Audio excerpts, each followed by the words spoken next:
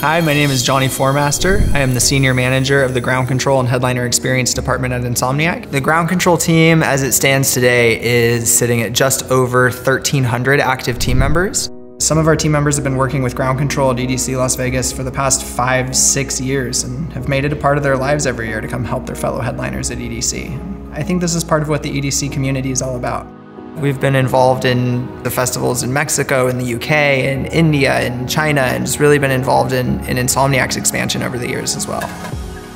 Ground Control is Insomniac's guardian angels. It's our in-house harm reduction team, a group of ravers helping ravers, festival goers helping festival goers. We've often been called the world's largest group of rave moms and dads. It's a group of people who really come together out of a sense of collective compassion to take care of the Insomniac community, to embrace the values of plur culture and everything that's powerful about Insomniac's community of headliners. Ground Control started in 2011. There was a real collective melding of minds to try and assess what can we do as a community, as a culture, to look out for people who need help, to proactively look for those who maybe aren't doing okay, who need a helping hand, who need that extra support, and encourage them that it's okay to ask for help, and that it's okay to not be okay.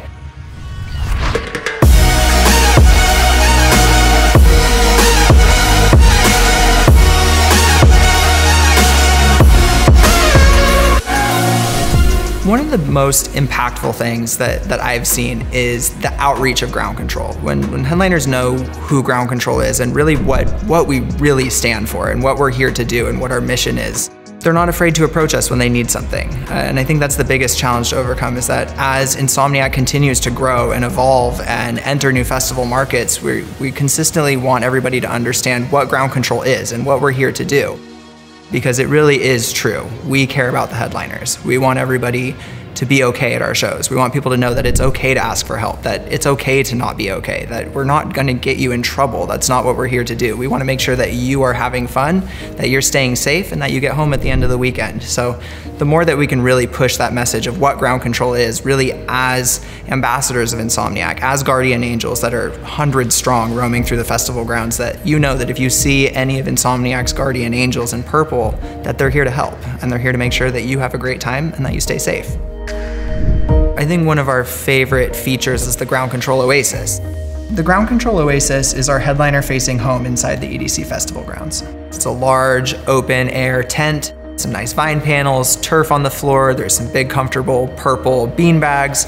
We really try to set the space to be this calming, peaceful environment in the midst of the festival, because maybe sometimes you're not used to being in the middle of a crowd of tens of thousands of people with lasers and pyro and singing and bass and all of those things. So maybe you need somewhere to get away for a couple of minutes. You need somewhere to go reground, reconnect. Maybe you want to sit and talk with someone from the Ground Control team. Maybe you want to sit and hang out by yourself. Whatever it may be, that's kind of what the Oasis is for. It's kind of a sanctuary space within the festival for people to come and just kind of decompress from all of the energy that comes with an Insomniac festival.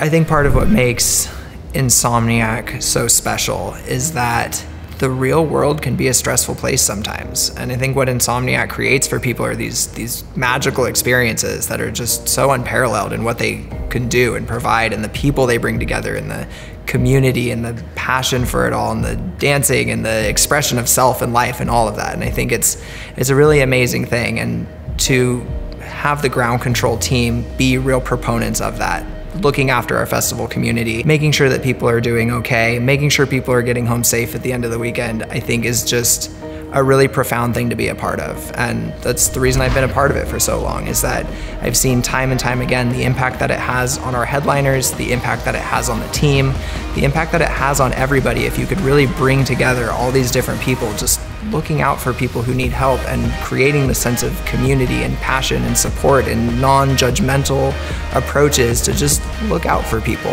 and encouraging people to look to the person next to you and ask them if they're okay, to look to the person next to you and really just be a friendly face and a helping hand and someone that's there for someone when they need it most. And I think that really makes a tremendous impact on our festival community and the world.